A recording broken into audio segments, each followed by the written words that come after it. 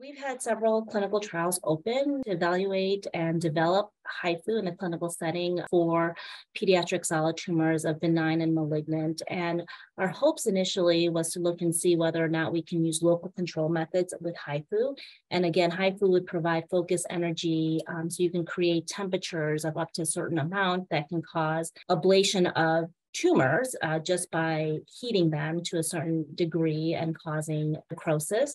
or by heating them to a certain amount to create favorable environments to provide other therapies like chemotherapy and other things that we can provide that may provide better penetration of drugs into certain areas in a way that is non-invasive, so there's no surgery, where there's no radiation involved, and it can be done all incisionless, non-invasive, and provide another form for local control, but also ways that we may enhance delivery of drugs as well.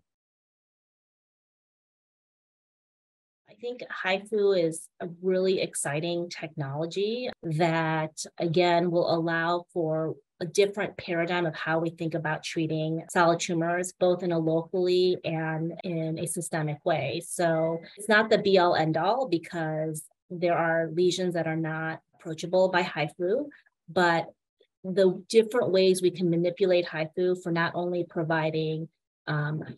high intensity focused ultrasound for ablation, but also providing it ways that we can provide hyperthermia by thinking about other ways where we can use mechanical disruption of tumors to potentially make tumors more antigenic, combining it with different types of novel therapies, including heat sensitive chemotherapies to provide improved